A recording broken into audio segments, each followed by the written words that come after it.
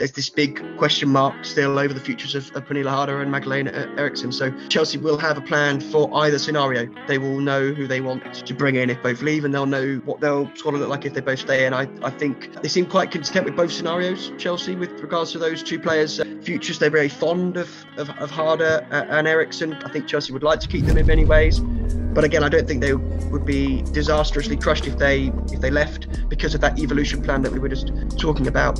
So they've got the two scenarios, and I think they'll be happy with whichever happens.